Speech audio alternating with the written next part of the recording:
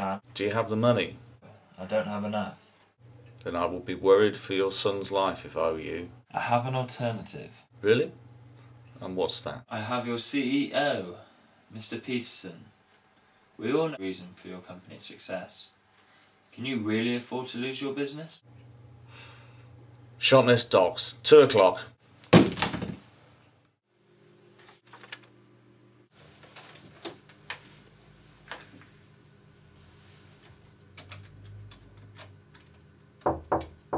Come in.